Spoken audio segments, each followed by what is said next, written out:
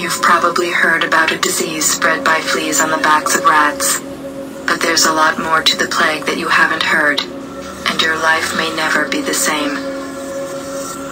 Lucas Serberg was born on October 28, 1322, in the German city of Essen.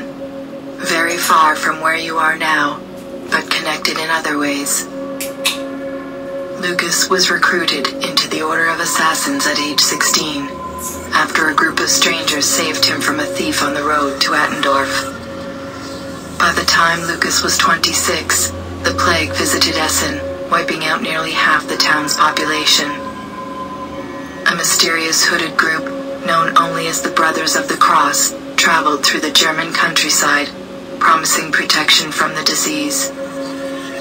Just like you, Lucas wanted to be a champion of the one true faith, and recognized the Brothers of the Cross were blasphemers.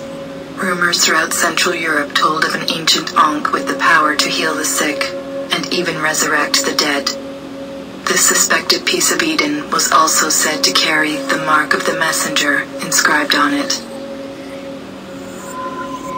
Lucas believed that the Brothers of the Cross were a Templar front, trying to locate and secure the Ankh for themselves. Templars have operated front organizations for centuries, some closer than you might imagine. No explanation has ever been recorded, but in 1350, the Brothers of the Cross suddenly disappeared, and Lucas was never seen again. A woman rumored to be carrying Lucas's child moved away from Essen, and found her way to a new country, where her descendants settled and multiplied. Lucas's legacy lives in you. You are Lucas's 32nd great-granddaughter.